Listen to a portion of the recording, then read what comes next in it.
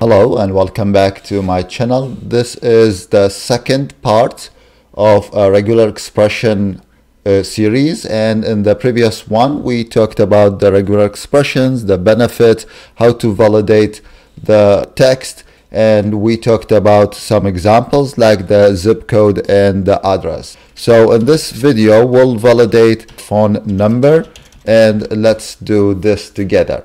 So here we'll see if this number is a valid number or not. Let's say it's 891234, and this is the phone number. This is a random number, and here we have the match method to match the string to a regular expression. And now this is where we have to write the regular expression as a string enclosed by the double quotation.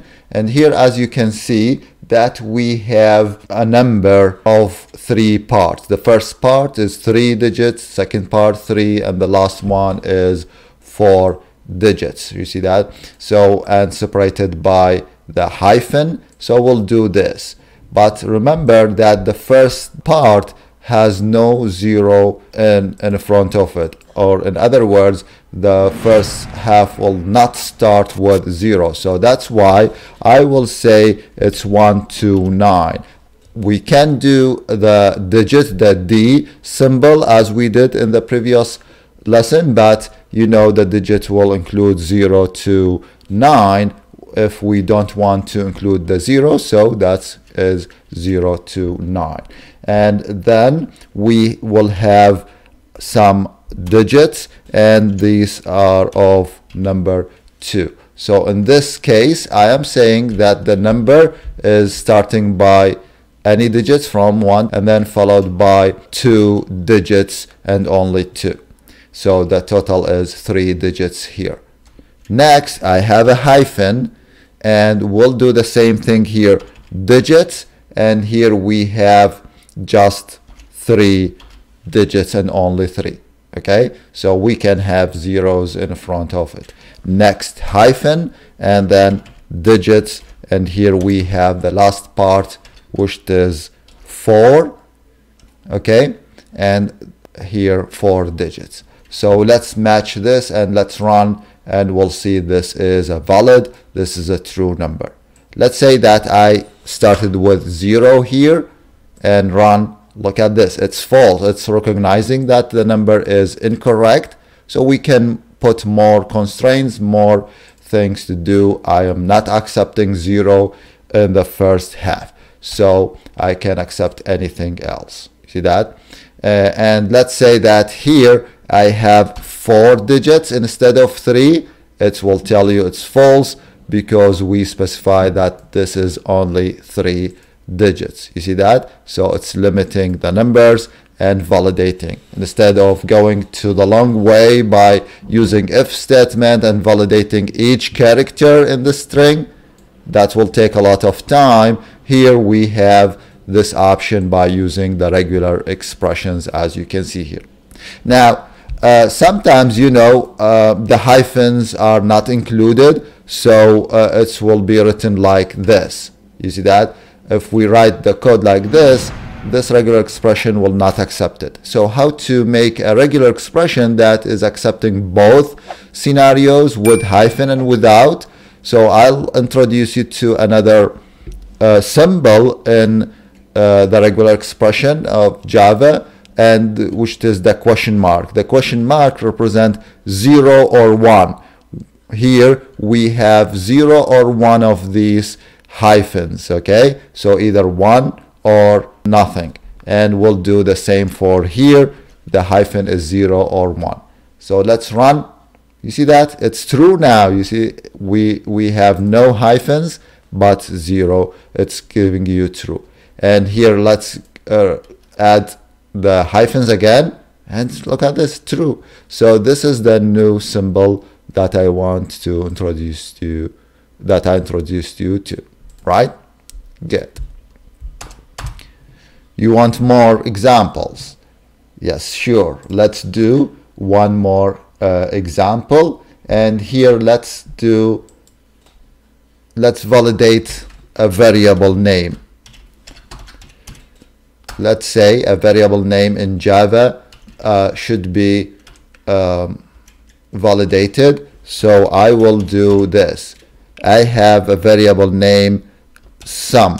Is the sum is a good variable name or not? So I will match it with a regular expression.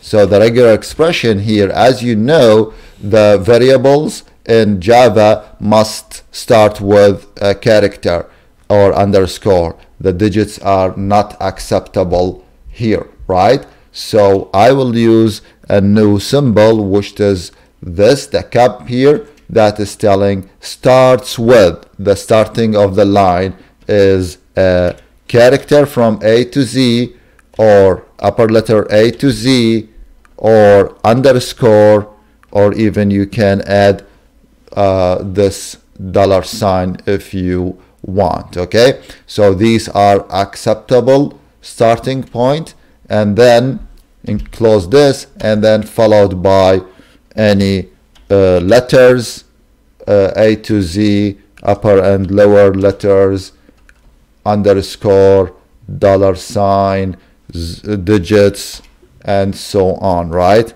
So here is the thing. So I have the star to represent 0 or more of these things. So the variable can be one character, can be one or more characters. Okay, so and we can add the $sign that represent the end of the line, can be any of these things. Okay, so let's do without now, and let's run. And here is the thing, sum.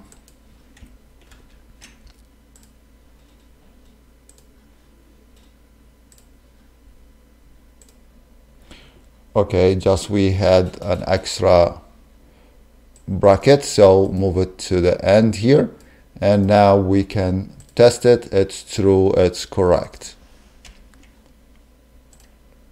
You see that? It's true. So we have starting with any of these characters and then followed by any of these one or more. So let's say that we have just one character, is still true. Character and a digit, it's true. Okay, underscore, true. $sign, hashtag, false. You see that? It's not included in the list. Okay, let's start with a hyphen at the beginning, and we can say that this is true as well. How about a digit 4? It's false. You see that? It's false. So these are the things, and here we validated a variable name. Good. Now, next.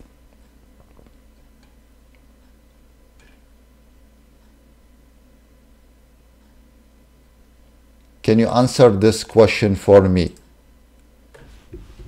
I want to accept input that has just 3 letters in it from the user.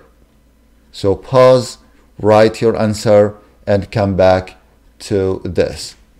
Okay, 1, 2, 3. So here is the thing. I will write any 3 letters, let's say A, B, C, and then matches, and here the regular expression. Check if this is the same as your answer or not, A to Z. Okay, and here just 3 digits, no more, no less. You see that? So let's see this one.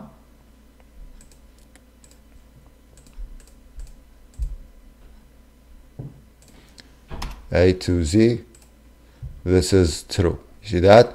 Now if you want, here is specifying just 3. If you want 3 or more, you can say 3 comma, that means 3 or more. You see that? 3 or more. So you can have here another character, it's still true. You see that? So you can set the 3, or you can say 1, 2, 3 if you want, and or you can say just 3 to make it exactly the same.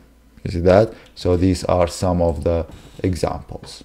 So these are some examples about our regular expressions in Java, and in this next video we'll talk more about other options and other regular expressions, and we'll talk about validating birthday, email address, and more. So stay tuned and keep your eyes on my channel to watch the next video. Thank you and see you next time. Goodbye.